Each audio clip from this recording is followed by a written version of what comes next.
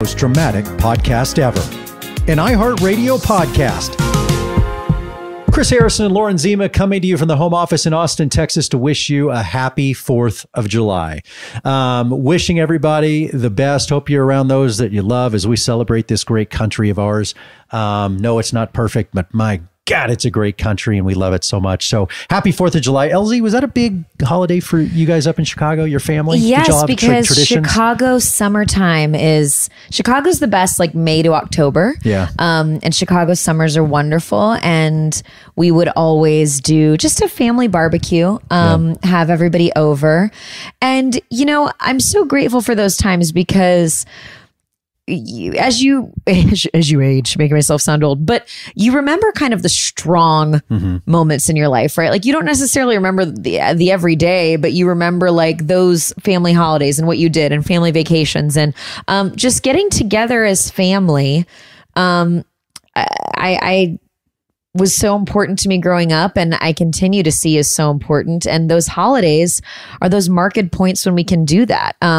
So I always think 4th of July is like a simple one, right? What do? You probably just grill burgers and hot dogs. Burgers, hot dogs, and you hang out see together. Some fireworks somewhere. My mom, dad, my brother and I, when we were younger, we would go down to the Cotton Bowl in Dallas, Texas, down at the fairgrounds, and the Cotton Bowl would have a massive kind of all-day thing and then a huge fireworks display.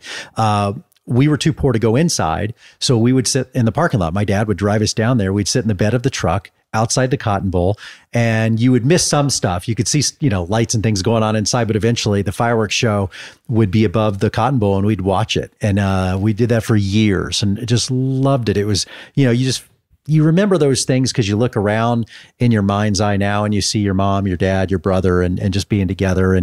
Or we'd go up would go up to Flagpole Hill there in Dallas, Texas, was right by my house. And you could kind of a high point in Dallas, you could see all around and see a bunch of fireworks shows. But I always remember being with family, homemade ice cream, someone cranking the ice cream machine and making some good vanilla ice cream and hot dogs, hamburgers, just being with family. And that's a good thing. And by the way, I am very proud and happy to be from America.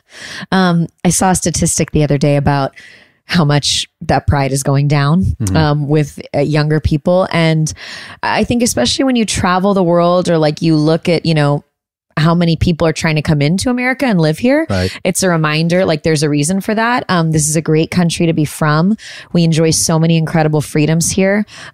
Yes, as you said, we're not perfect right now, but I always believe in hope and hope for the future. And I think instead of being like angry at our country, it's like get involved and try to do something to make it better because it's an amazing place to be from. And yeah, I'm just very grateful. And I don't know, I think holidays are also always a good time to just like take a second to reflect and be like grateful and live in the present moment. Amen to that. And just, public service, we're just going to say it.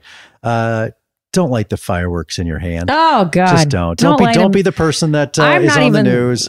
Just don't. Just don't. Be safe. But to all of you, in all seriousness, have a great holiday week. Love you all, and can't wait to talk to you on the flip side because on the other side that week, we will be in Tahoe. We'll be in Lake Tahoe celebrating with a bunch of friends and celebrities at the American Century Golf Classic. So if you are in the Tahoe area or want to get away from the heat, come to Lake Tahoe and come join us. It is my first time to play in it.